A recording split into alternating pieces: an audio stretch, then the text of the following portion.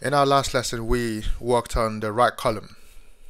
In this lesson, we're going to work on the read more, which would look like this page here. So we have our article and comments.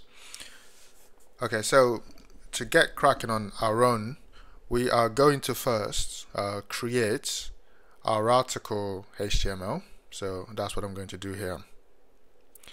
So save this as article.html. Okay, so I'm going to copy everything from the post HTML, get rid of it, and then paste it within our new article. Okay, so we're just recycling what we've used. So change a few references to posts into article. Okay, so now that we've done that, we need to delete everything within our column MD8. So everything within this collapsed section. So I'm going to copy everything there and hit the delete button. Right.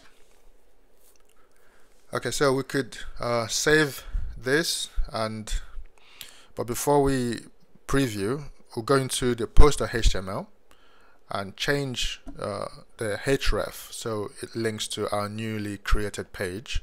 So article.html. Okay, so we could go ahead and save this. Okay, so now if we go into the browser, reset the page, and then click on read more, it takes us to our new article page with a blank right column. So in our right column, we are going to write a few codes. We'll start with article. So we are writing an article which would have a header. So we use a H1 for the header. Add some dummy text in there. Delete some so it's not too long. So we can stop there. Okay, and just below our H1, we'll add a new class, Bootstrap's lead class, and then we'll add the dummy text that we want to be our article. So let's save and reset the page and see what we've done. So we've done this section. So the next section would be the comments section. So below our article, I'll make a new div ID called that comments. So our comments would also have a header, a H2, and we'll give it a title comments. Okay, so below our comments, I have a class called row, and row will have two classes.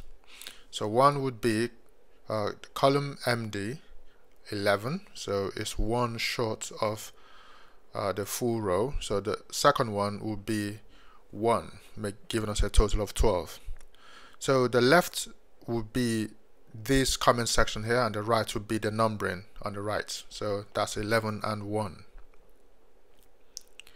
So on the comment section, we have a paragraph element, and within that we have our dummy text, and we could get rid of a few of it, so we have just enough to fit into the size. And on the right side, so just below our paragraph, we're going to add footer information. So this is additional information about the comment. So this would be a small tag and then bold, have the name of the person who's left the comment, and then we'll add some more information commented on. So this, we're hard coding the date because we haven't done anything to do with databases yet. So we'll cover this in the future lessons using Node.js. So that's why we have our comments. So we've replicated this section. So we have horizontal rule to add to it.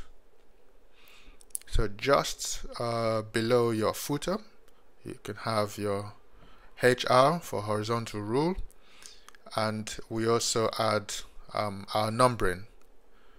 So we could actually add this to the same line, just add 0, 1,